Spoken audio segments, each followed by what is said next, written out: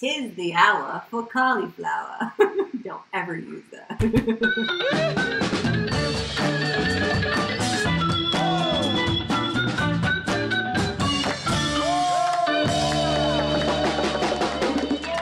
Hey everybody, welcome back to Cooking Sheri. Today we're going to be making one of my favorite meals. It is breaded chicken cutlets with mashed cauliflower. This meal is my take on the classic combination of fried chicken and mashed potatoes, but it's actually a lot easier to make and it happens to be healthier too, so it's a win-win. I can see this recipe becoming a part of your regular rotation, especially if it's a weeknight and you have no idea what to cook for dinner. This is something that you can whip up really quick last minute and it's gonna be just as satisfying as something that would take longer to make. So that's why it's one of my favorite recipes. All we gotta do for this meal is marinate our chicken, then bread it and bake. And for our cauliflower, boil, add some ingredients to it, mash it up, and you're done. Okay, so our first step is gonna be marinating our chicken. So for our ingredients right now, we have a little over a pound of chicken cutlets, mayo, buttermilk, 1 egg, salt, pepper, and I have some seasoning here. I chose a garlic and herb seasoning, but you can use whatever you like. This marinade is a multitasker. Not only does it tenderize your chicken, it adds flavor to it, and it also is going to act as our glue for the breading afterwards, so this makes life so much easier. Got a big bowl over here that I'm going to put our chicken in, and we're going to start by cracking 1 egg.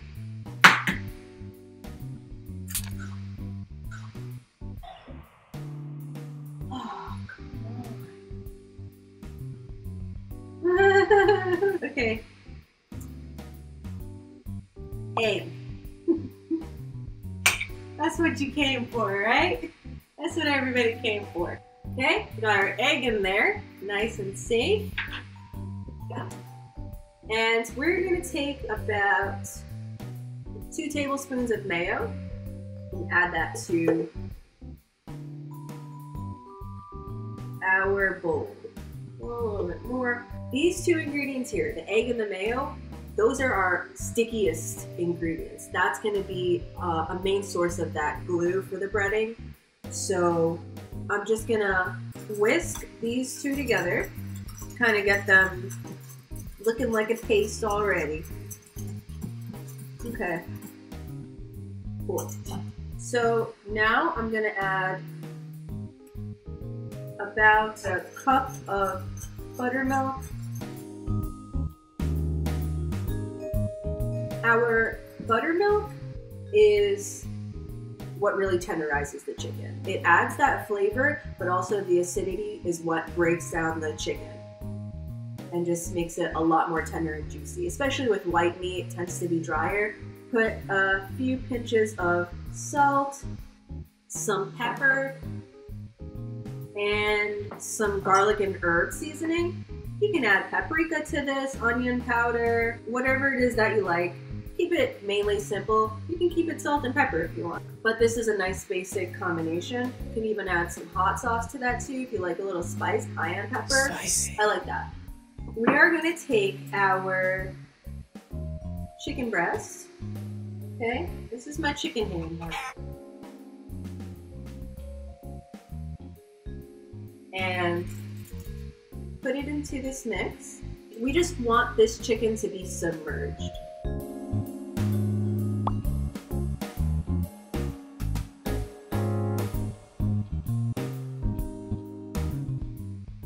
Okay, this looks good. Okay, I'm gonna take a piece of foil and cover this up.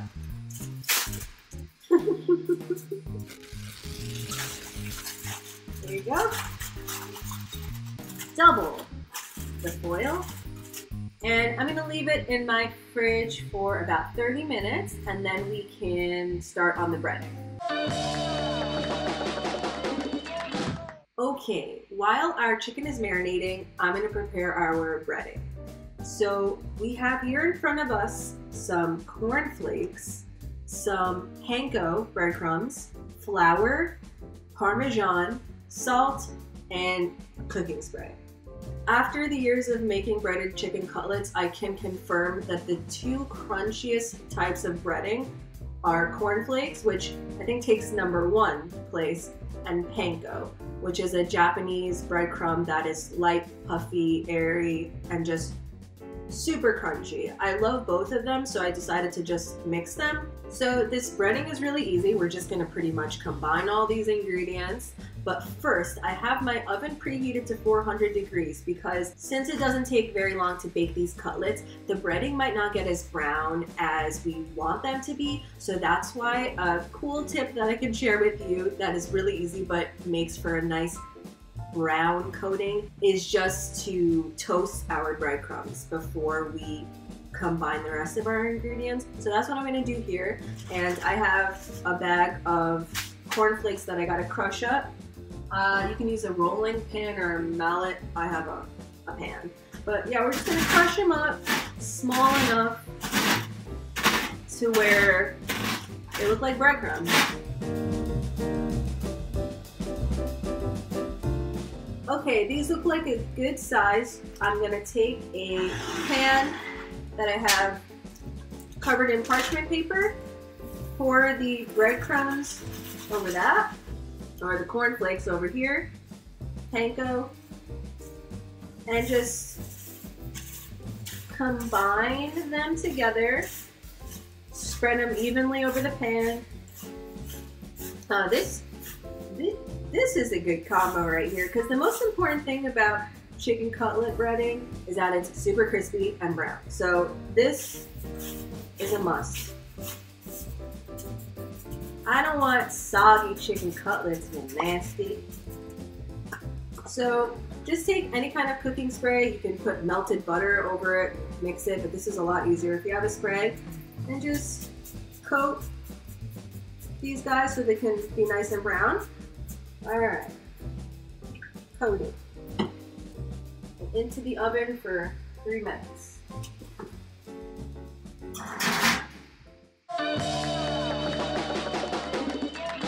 Okay, we're gonna take our breading out of the oven.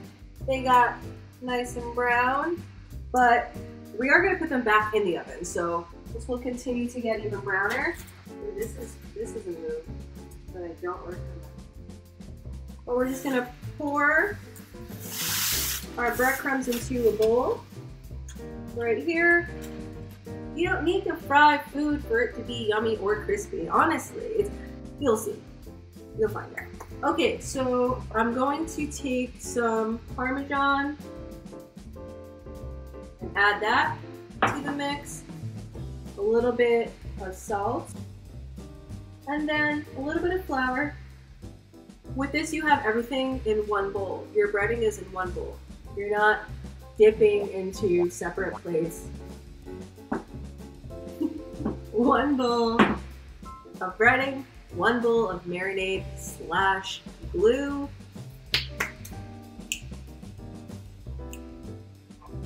And then we are just going to mix our breading until everything is incorporated.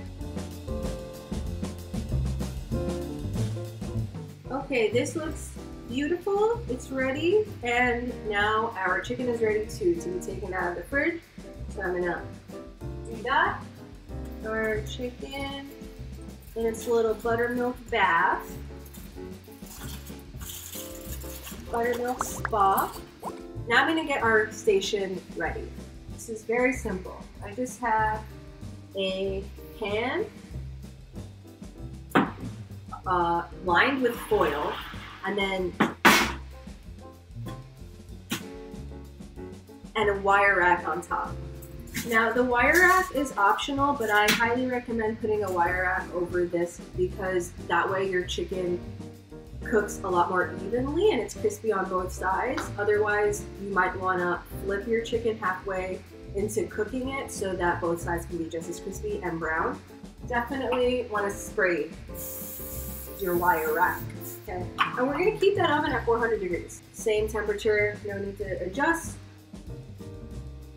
Okay, designated chicken pan once again. Now you want to make sure that your chicken is evenly coated, so you can just kind of flip them around there again. Okay, and then we will dip in our bread.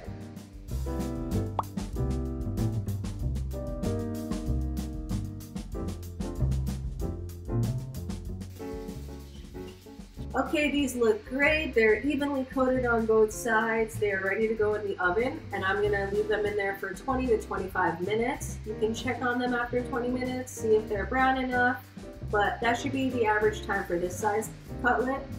And then we'll work on our mashed cauliflower.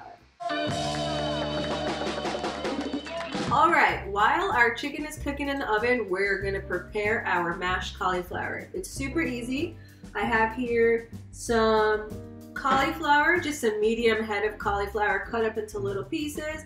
Got some cream cheese, some butter, some shredded mozzarella, and a little bit of milk. First thing is, I have a pot here with some boiling water. We're gonna drop the cauliflower in there and let it cook for about 10 minutes until it's soft. And then we're gonna bring it back, combine it with these ingredients, mash it, and then we're done. And then by the time we're done, the chicken is done. And then it's done. Then we eat, that's it! Forget about it, it's so fast. Okay, so I just dropped my little cauliflower babies. Bye-bye. See you soon. 10 minutes on the clock. Go.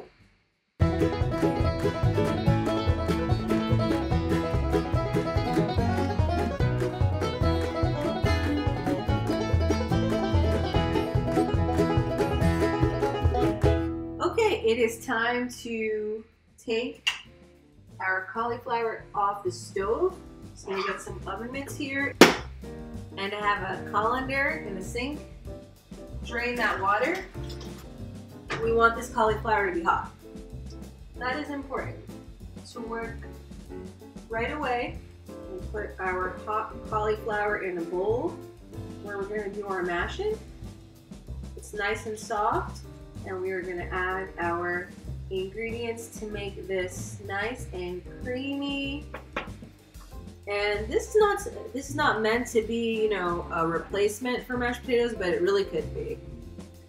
Okay, we added our butter, shredded mozzarella, and a little parmesan. You can put whatever kind of cheese you want, and just a splash of milk. Okay, and we're gonna take our masher. You can also use a blender if you want. Smash it, and oh, don't forget the cream cheese gives it that texture. It's right over here. I forgot to mention, keep your cream cheese room temperature. All these ingredients should be room temperature, so when it's added to the hot cauliflower, it stays hot.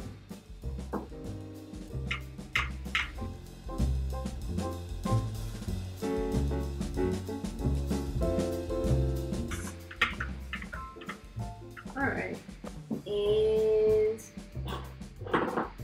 pour our mash. Oh, hello, texture. She's adorable. Okay, so that's it. Our cauliflower is done, and in a few minutes we're gonna take out our chicken, and then our meal will be complete. Seriously, easiest meal ever. Okay, our mashed cauliflower is done, and now it's time to take our chicken out of the oven. I'm gonna grab my oven mitts. I am hungry. So excited. Ooh. Alright. So nice and crunchy and crispy. Cauliflower looks so creamy. That combination, that texture, I can't wait to try. Okay. Let's do it then. Gonna take a piece of chicken. Oh, hello. Take a piece of chicken, take a piece of chicken. Don't drop it. A little bit of our cauliflower. So cheesy, so creamy. Now, we will try it. Okay, let me get a good bite. Gotta get a little bit of everything. Mmm. Ooh. did it. We did it. The chicken is so tender on the inside, and that's a real crunch. That's so good. With the creamy cauliflower, the flavors are so awesome, and there's cheese in both, so as I take another bite, for research purposes. Thank you so much for watching. I hope you enjoyed this recipe and you'll try it at home. This is one of my favorites, and I think it'll be one of your new favorites too. Big had a great time. I had a great time. Remember, please, to subscribe, like, comment, and hit the bell for notifications on the next video. Yeah. This is my dinner. I need to go and eat it now. So, bye.